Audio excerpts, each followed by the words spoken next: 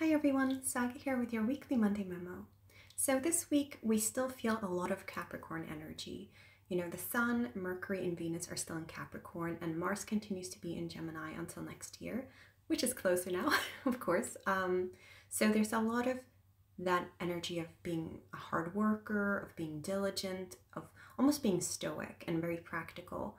And the main thing you're going to notice this week, which you probably might have already started noticing because of the pre-shadow period, is Mercury going retrograde. That's right. Mercury goes retrograde the 29th of December, and we will go into the new year if you follow the Gregorian calendar with the Mercury retrograde. This can mean a few different things. So this will happen in Capricorn, so we have a lot of Capricorn energy, and on top of it Mercury will go retrograde in Capricorn energy, which means that we're probably going to experience some issues with communication, with contracts, with technology, especially when it comes to those points where we want to see rewards and hard work paying off. So this could play out in different ways for different people.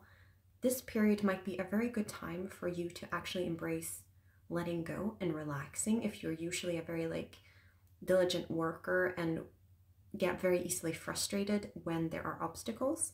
But on the other hand, this is also a very good time to embrace doing your best despite obstacles, because you're probably going to experience a lot of obstacles and delays in rewards and delays in outcomes due to this retrograde with Capricorn and Mercury kind of working together to bring us these lessons and challenges. And so it might be a very good time to learn to keep going even when it feels like it's not really going anywhere.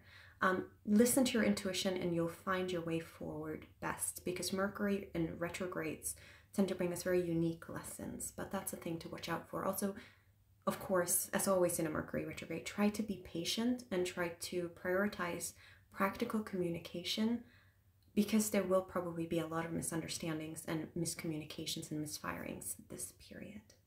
But other than that, I mean, I hope you've had a wonderful holiday if you celebrate it.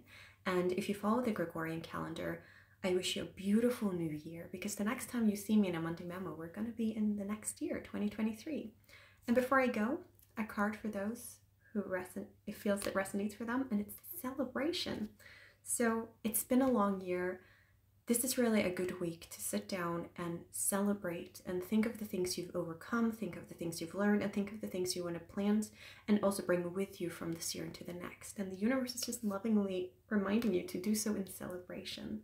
And with that beautiful message, I wish you a happy new year.